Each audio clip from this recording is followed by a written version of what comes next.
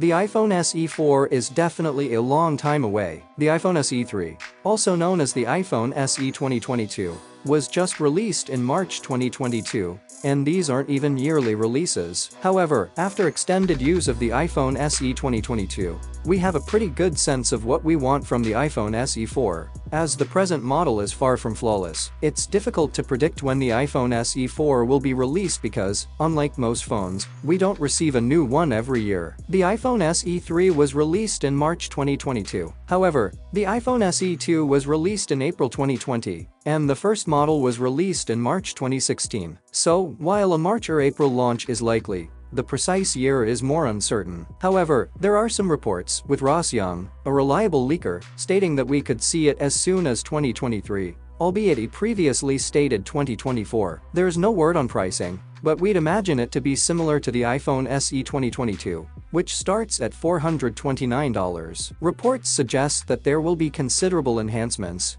which may result in a slight price increase. The iPhone SE 4 might be a game changer for the line, according to Ross Young, a leaker. Since then, they've gotten more specific, saying a 6.1-inch screen will probably be used, and the iPhone SE 4 will have a notch, rather than the current design with big bezels. That could possibly mean Face ID would be added too, but it's also possible Apple will stick with Touch ID and just house the sensor in a side button instead of on the front. We've now seen unofficial renders emerge that show the supposed design of the phone, and they match the details above as well as looking basically identical to the iPhone XR. Along with these renders, the source claims the iPhone SE 4 will have a 6.1-inch screen and come in midnight black, starlight, white, and product red shades. An earlier leak from the same source suggested the iPhone SE 4 might have a punch hole rather than a notch, but while the iPhone 14 Pro has this change, we'd be surprised if the next SE did too. Young also previously suggested that the most likely size was 5.7 inches, so they haven't been very consistent with their iPhone SE 4 leaks. As such, we'd take all of these claims with a pinch of salt. Elsewhere,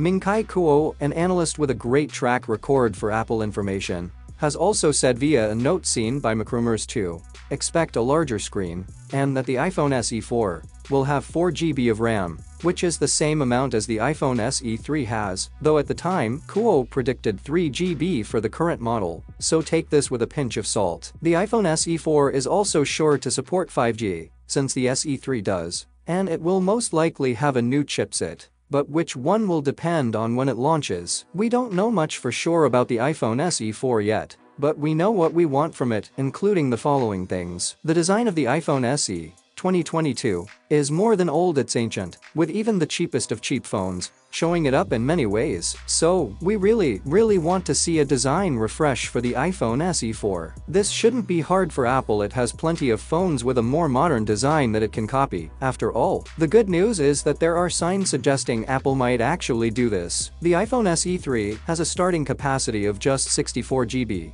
Which in 2022 is frankly not enough, especially given its mid-range price and lack of a microSD card slot. So for the iPhone SE 4, we want to see 128 GB be the starting size, and for that to happen without a price jump. Speaking of prices, the iPhone SE 2022 already costs more than the iPhone SE 2020. So not only is a price hike an unwanted prospect, but we ideally want a lower starting cost, so that this truly is an affordable iPhone again. Share your thoughts and comments below. I hope you found our content interesting, and if you did, please like and hit the subscribe button. See you in the next video.